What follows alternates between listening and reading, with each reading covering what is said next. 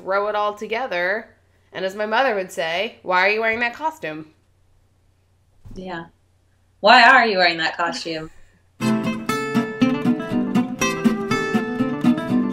Welcome to another episode of Just the Tips with Katie and Katie.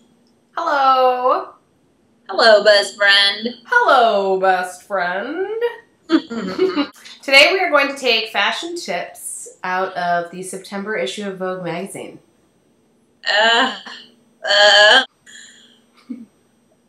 So classy. The tips for today's episode come from a spread called Ragged Glory, all about a band of merry pranksters caravanning their rock and roll looks across the English countryside.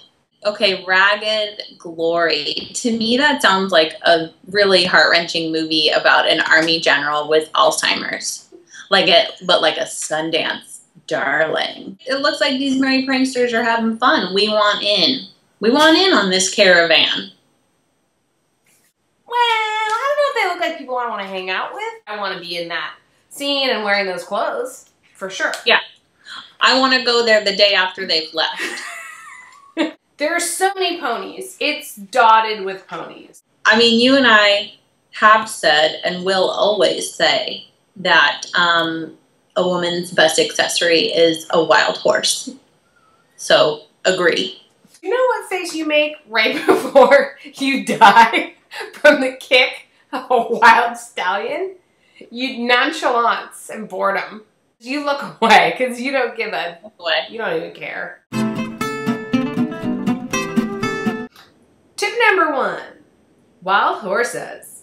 Shaggy fur coats, sleek black leather, biker boots. Not a tame beast in the bunch.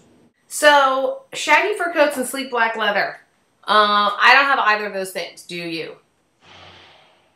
No, I've actively avoided those things. Ticket to Ride. Sweater dressing goes bohemian with a combination of light floral layers and chunky knits. You know, the problem with that is I feel like chunky knit, chunky lady, you have to be really careful. Could you do... Hear me out. Hear me out. If you do like something like that. I don't know. Yeah, I'll throw on a beanie. That's really the best I can do. Okay, great. When you're settling up your wardrobe for a season, take a cue from grunge icon Kurt Cobain, whose signature flannel shirt is now a staple. Done. Easy, I can do that. Yeah, I've been waiting for this trend to come back around for a while now. This is actually a huge relief. Okay. Aggregate. What are you taking from this?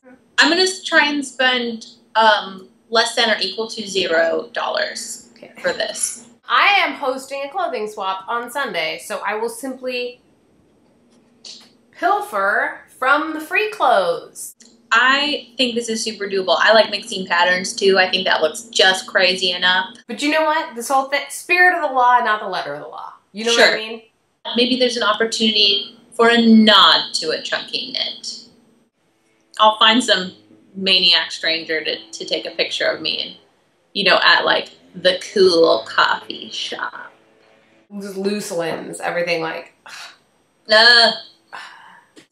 I'm gonna go to that new trailer and just eat gluten-free biscuits. You know what?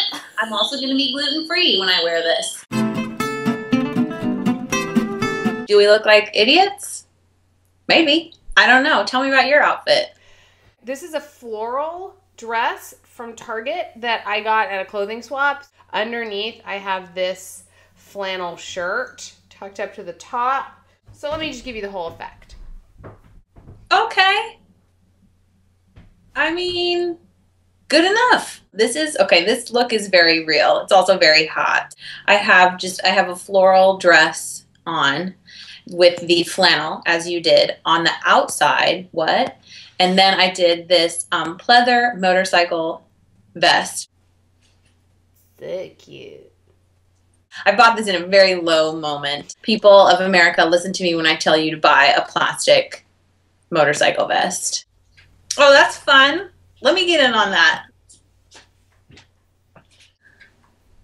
And then you do like a thing.